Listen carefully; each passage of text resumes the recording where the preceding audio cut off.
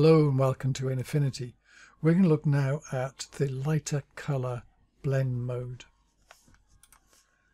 And just a reminder that the way blend modes work is that you have a base layer at the bottom, and above that you have a blend layer, and it combines those two using a blend formula that at the moment this is the lighter color one, and the result is what you see, which we sometimes call the result layer.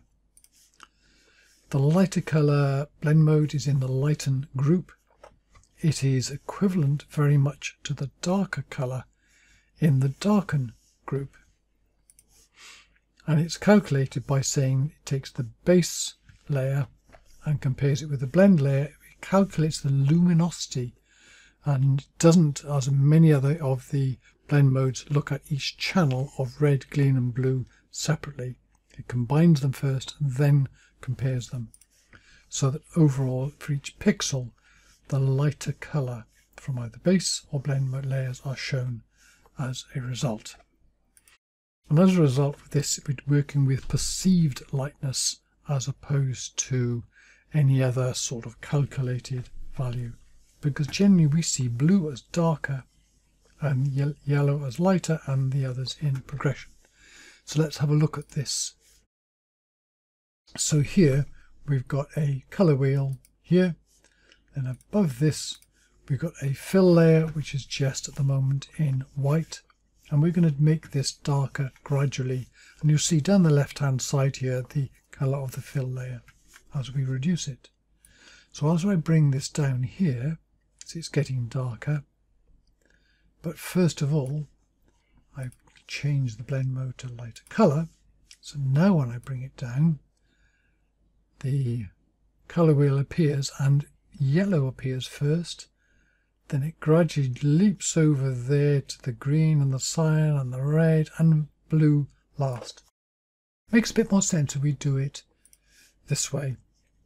Same thing, we're going to put a layer on top, we're going to change the blend mode to lighter color, and then we'll bring the color of the top layer down, and then yellow comes through from the bottom first. So now when we're looking at it, yellow is the lighter color. Yellow is perceptually lighter than this color grey. We bring it down, and then cyan is lighter than this color grey until we go down through green, magenta and red. So blue is still darker than this color grey, and eventually you get to see the blue.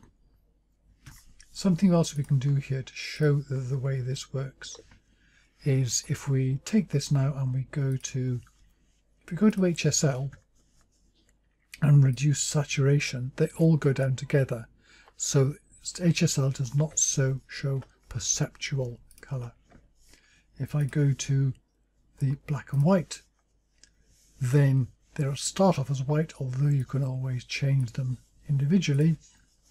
But if I go to the vibrance control and turn down the saturation here, which is different to the saturation in HSL, as I turn this down, now you see the actual perceived black and white. So this is here, blue is perceived as being darker, and so on down to yellow, which is seen as being the brightest. So overall then, key points about this is it combines red, green and blue before it does the comparison, so it's not working individually on the channels of red, green and blue. So it compares luminosity or lightness and picks the lighter version from the bottom base layer and the upper blend layer, and it calculates this luminosity as taking 30% of the red, 59% of the green and 11% of the blue.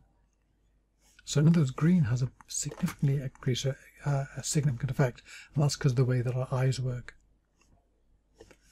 It's often the same when you actually use it in practice. It often looks the same as when you're using lighten, and you think, well, what's the difference? And this is the difference that we've been talking about. Black is still transparent, and so white kind of wins in the competition between the two. And typical in uses that we find is like used for selecting lighter colors, tinting shadows, selected color lightening, outlining effects, and adding text, which you can do. We're going to talk about some of these in the next video. Anyway, that's it for now, and thank you very much for watching.